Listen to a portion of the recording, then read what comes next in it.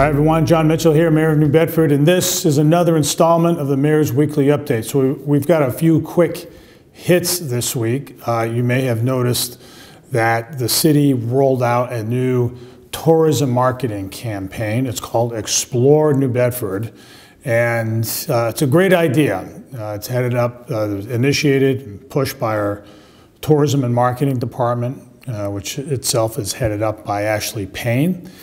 And the idea, the brand Explore New Bedford, is really inspired or prompted by a question we hear from people all the time who come to our city, and it's this.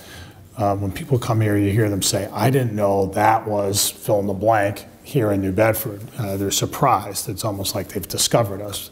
We know that we're not being discovered in a sense, but in some ways, I think people will come here not knowing what to expect of New Bedford, and they're almost invariably pleasantly surprised. And so the idea of exploring New Bedford is really to invite people to come on in and do and have those experiences. So you'll see lots more about Explore New Bedford, but that's what it's about. It's a way of convincing people to come here in our city, spend some money here, go back and tell their friends, and hopefully those friends will come too, and so forth. So great effort on their part. We look forward to seeing the rollout of that brand.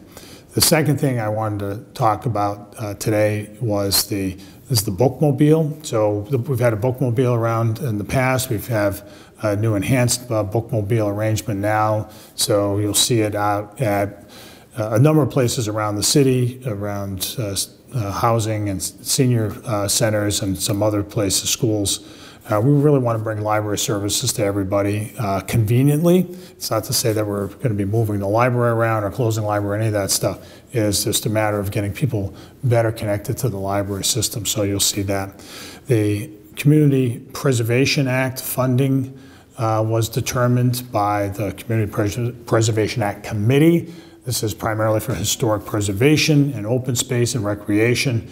You'll see a number of historic preservation projects funded by the CPA around the city, about $2.1 million worth, so it's a fair amount of money.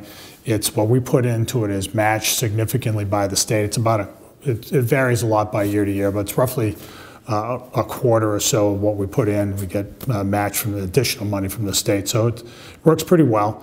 But you'll see new playgrounds and some historic preservation on a number of things around the city. So something for everybody to look forward to. The last thing I just want to say is I just want to thank everybody who put so much work into the New Bedford Half Marathon last week. It went really well. There was a huge jump in participation. A lot more people ran the race this year. And that's for a variety of reasons, but not the least of which is just the work that the race committee put into it. So to all the volunteers, to all the runners, to the race committee, and to everybody who was handing out drinks or water. Some people are handing out drinks, but water and clapping on the sidelines during the race. I just want to say thank you. Thanks for being there. It was a terrific event that showed off our city very well. With all that, this has been the Mayor's Weekly Update. We'll see you next week.